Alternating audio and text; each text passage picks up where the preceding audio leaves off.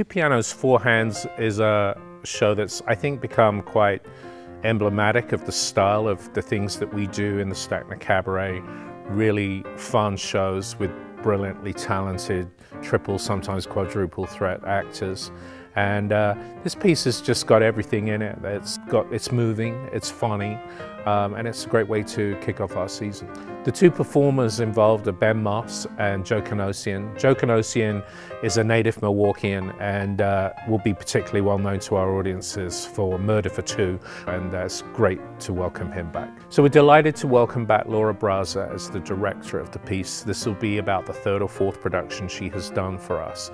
So the story involves the life of two pianists, from learning to play the piano. Two of the best piano players in the country.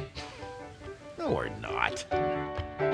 Exploring all types of music, so you've got everything in there from Bach and Beethoven to Jerry Lee Lewis to Billy Joel, and a lot of stuff in between.